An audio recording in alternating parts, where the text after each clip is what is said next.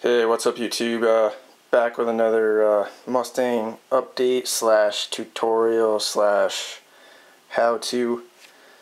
I know a lot of guys that are buying aftermarket wheels for a few years now. This pertains to American Muscle wheels. Their SVT center caps do not clip in.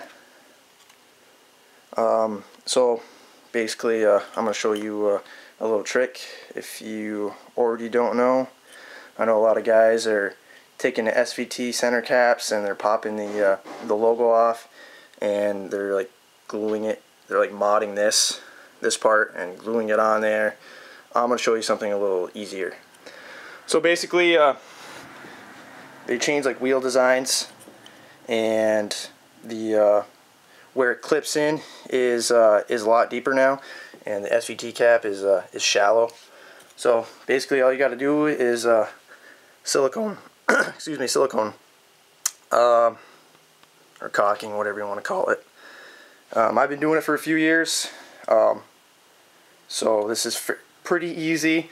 They don't come off. I've done about 140 miles an hour with them siliconed in and they have not come off. So basically all you got to do,